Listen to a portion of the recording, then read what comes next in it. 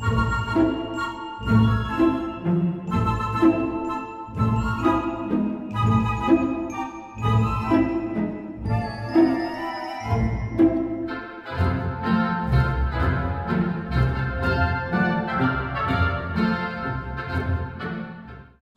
told us being gay or lesbian is a sin or a disease or some modern lifestyle choices. But here's the drop.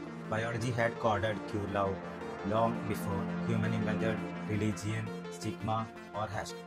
Whether it's two men in love or two women in love, this is in rebellion. It's evolution's remix.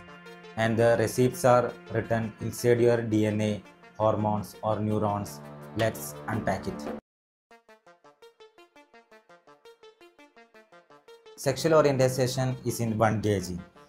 Instead, it's polygenic, influenced by hundreds of genes. 2019 സയൻറ്റിസ്റ്റുകൾ നടത്തിയിട്ടുള്ള വലിയ റിസർച്ചുകളുടെ ഭാഗമായി science ജേണലിൽ വന്നിട്ടുള്ള 500,000 അല്ലെങ്കിൽ 5 ലക്ഷത്തോളം വരുന്ന ജീനോമുകളുടെ ഡാറ്റയിൽ പറഞ്ഞിരിക്കുന്നത് നിങ്ങളുടെ സെക്ഷുവാലിറ്റിയെ നിയന്ത്രിക്കുന്ന ഈ ഹൺഡ്രഡ്സ് ഓഫ് ജീൻസ് നിങ്ങളുടെ ബ്രെയിൻ, നിങ്ങളുടെ സെക്സ് ഹോർമോൺസിനെ അതുപോലെ തന്നെ സ്മെൽ ക്യൂസിനെയും എങ്ങനെയാണ് നിയന്ത്രിക്കുന്നത് അല്ലെങ്കിൽ എങ്ങനെയാണ് പ്രോസസ്സ് ചെയ്യുന്നത്, അതിൽ ഈ ജീനുകളുടെ സ്വാധീനം എന്താണെന്ന് ഈ ഡാറ്റയിൽ കണ്ടുപിടിച്ചിട്ടുണ്ട്.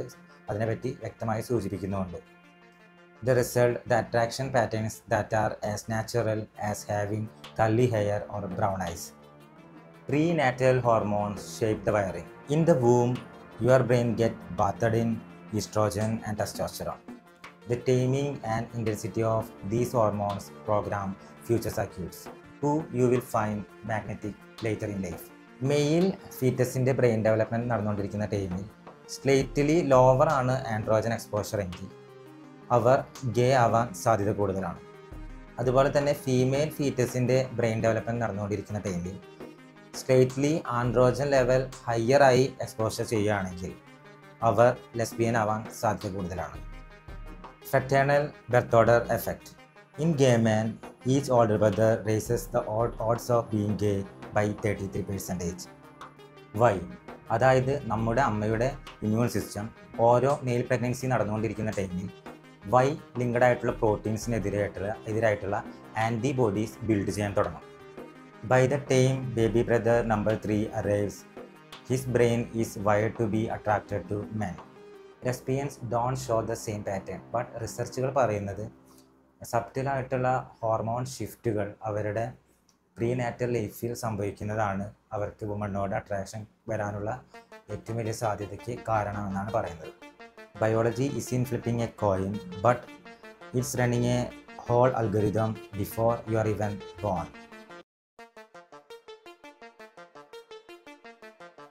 The brain where love sparks.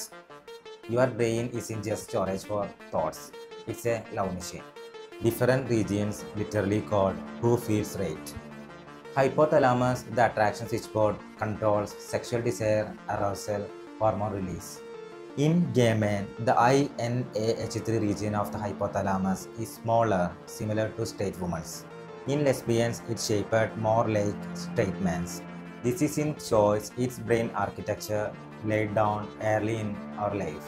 Amygdala, the emotional compass. The amygdala processes emotion, fear, memory, and attraction. Connectivity patterns differ. In straight men, amygdala links strongly to motor action areas. In straight women, amygdala more links to emotion, memory regions. In gay men, amygdala wired like straight women, and in lesbians, amygdala wired like straight men. Conclusion: your amygdala is literally whispering who feels magnetic long before society teaches you about labels. Neurochemistry, the love cocktail. Dopamine equal to excitement when your crush texts us back. Oxytocin equal to cuddle hormone that bond couples long term.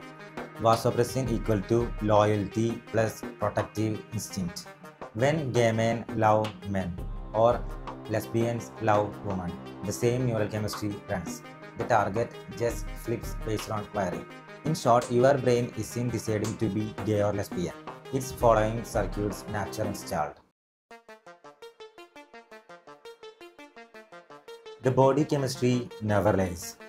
Love doesn't just live in the brain. The whole body sings. Pheromones.